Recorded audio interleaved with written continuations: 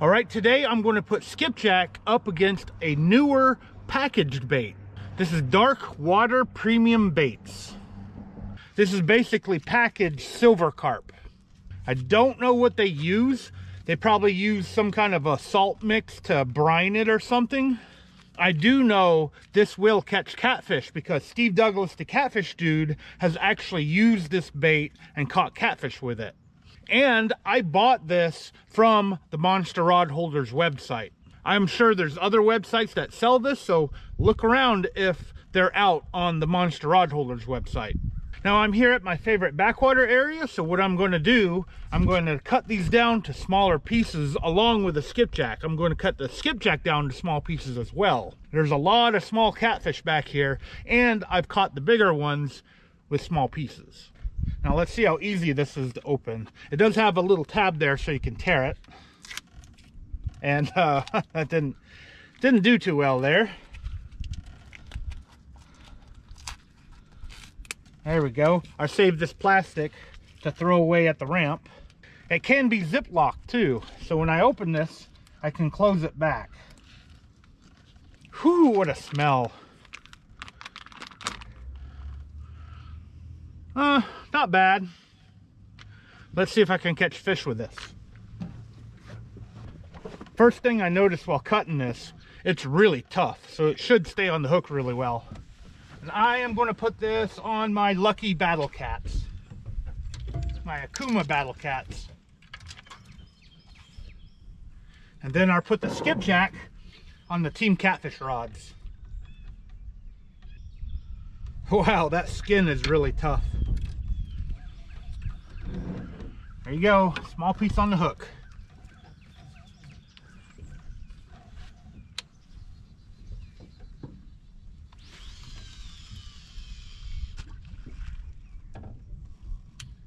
I am giving it an advantage by letting it out first, but we will see what happens.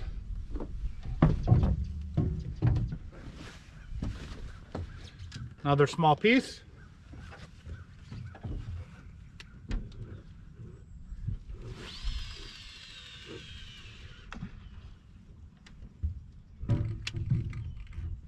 The water back here is, I don't know, 4 foot max in the little mini channel, and right where I'm at right here is about 1 foot of water. I forgot I broke the sinker slide on this one. I guess this will be near the boat. I'm just going to leave it as is and free line it.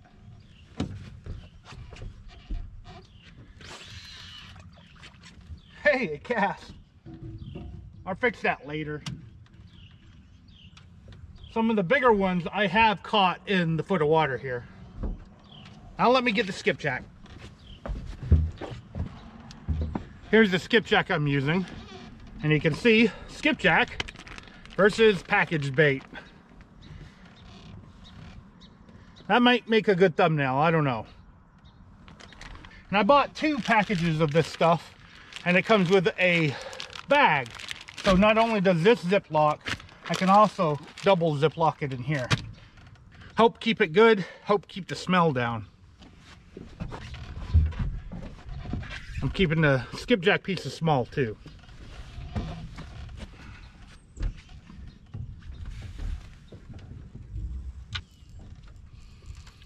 First piece of skipjack.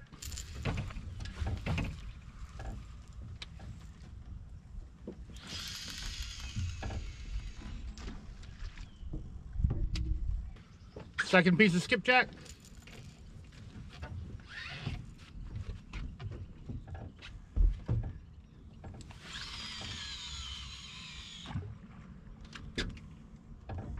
Third piece of skipjack.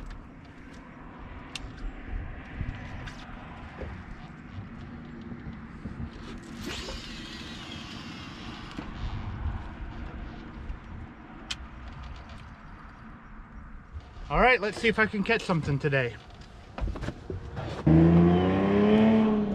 Oh, there we go.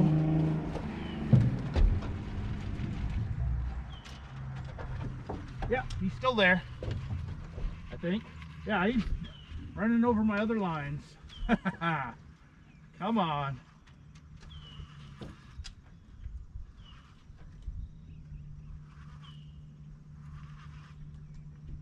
And what is this? Skipjack?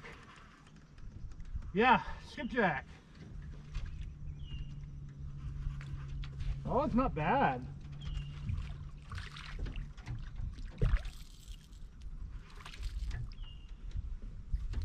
Get this guy in the boat. It's been about 30 minutes. Oh, he's barely hooked too. Boat flip.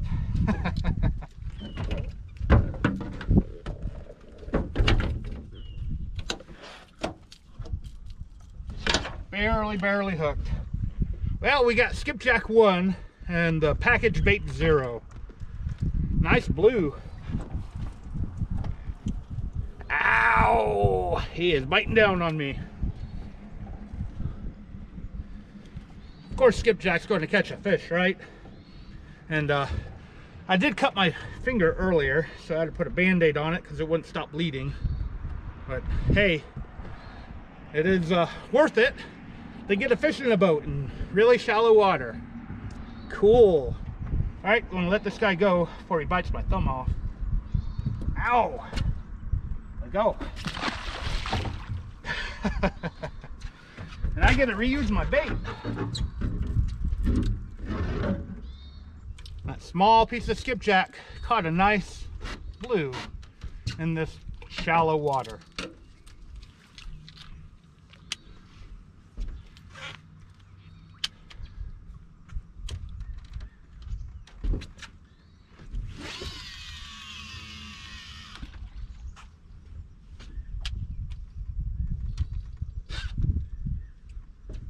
And here I was thinking about moving to the main river. I did mark a lot of fish on the main river, which I wanted to do because I have a guided trip next weekend. I may do what I'm doing today, or start in this shallow water spot with them and then work my way out to the river and down the river towards the ramp. Although there's one spot where I marked an absolute monster that I might start at before coming here. It'd be nice to get a guest on a 100-pound blue. For now, I'm going to reset the clock and stay here probably another hour. Maybe I'll get another fish. It's been about 45 minutes, so I'm thinking about moving. But before I move, I'm going to get another Team Catfish sinker slide on the one to the right. Because if I'm in the river, I want to be able to put it on the bottom.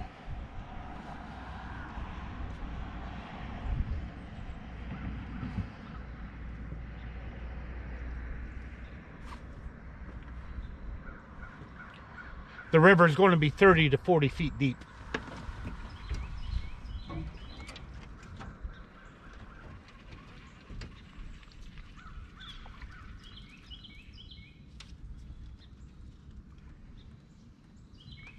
Now this broke because the sinker got snagged. And that's kind of why I like these type of sinkers, because if you snag the sinker, sometimes you can break that piece of plastic and get your hook and your leader line back. Anything to save a couple of dollars. Now I put the sinker slide on first, then a bead, then do a polymer knot.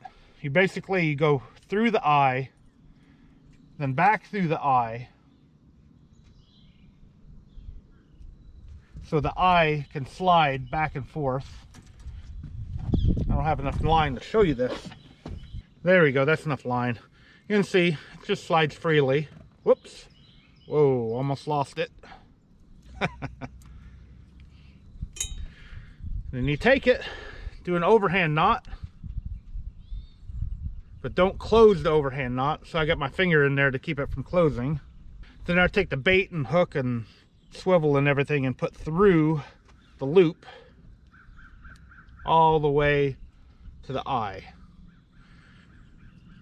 And you get that mess, you wet it. You wet it because it causes heat, and you want the spit or the water or whatever to, you know, keep it from damaging the line. And you just pull it all together and cut off the tag end. And there you go, the strongest fishing knot you can ever make. And then I put my 4-ounce river sinker on it, get it back out there, and maybe catch a fish. And this is the Battle Cat with the carp on it.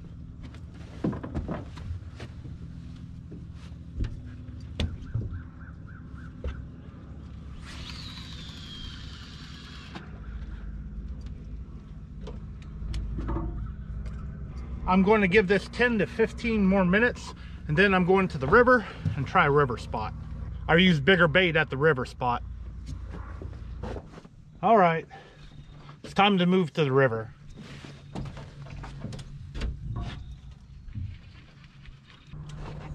All right, I'm here at the river spot, and I'm going to use bigger chunks of the carp and put them on the Battle Cats.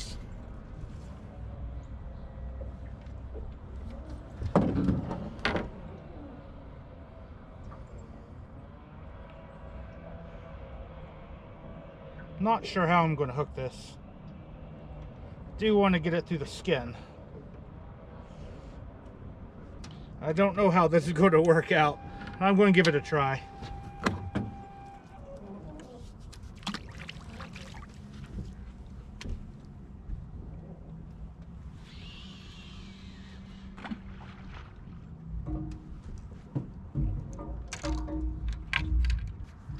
I don't have much current here, but I do see a lot of fish on the sonar. So maybe I'll be able to catch something if I can keep the boat under control.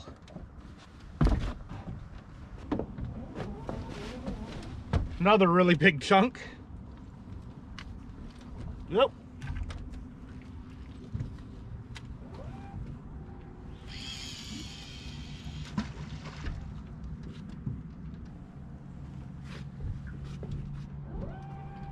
Really deep water. Okay, I cut this thinner piece down a little bit smaller piece.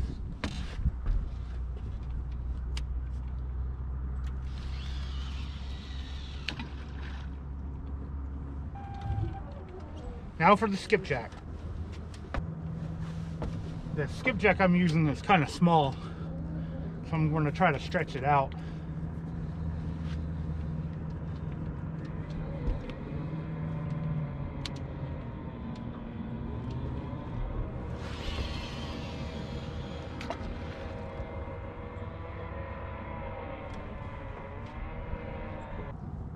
Really need more current.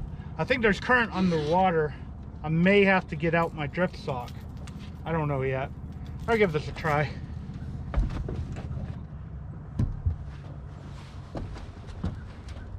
Another piece of skipjack.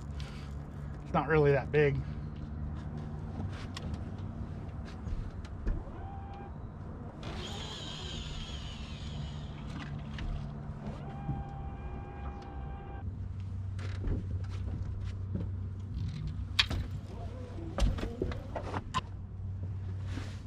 And the last piece of that small skipjack.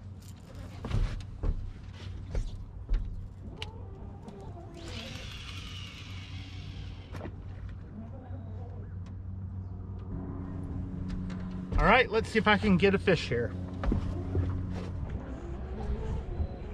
All right, I've been here quite a while, and the current and the wind and the boats going by have me completely messed up. And I have not got a single bite from a fish yet. However, on a positive note, I have actually caught a fish on a poor day based on the Solinar calendar. Today is a really, really bad day to fish. So I guess I can use that as an accomplishment for today. Now, I've had several people tell me that this has been a really, really weird fall. It's dry, we haven't had much rain, and we have crazy high pressure all the time. Like today is probably a little bit on the high pressure side. I think my last like 5 videos have been during high pressure like this. And because I'm always bottom fishing, which is basically trophy fishing, I'm getting like 1 fish a video. We really need a lot of rain, we need a lot of clouds. That might help with a catfish bite, hopefully. Waves.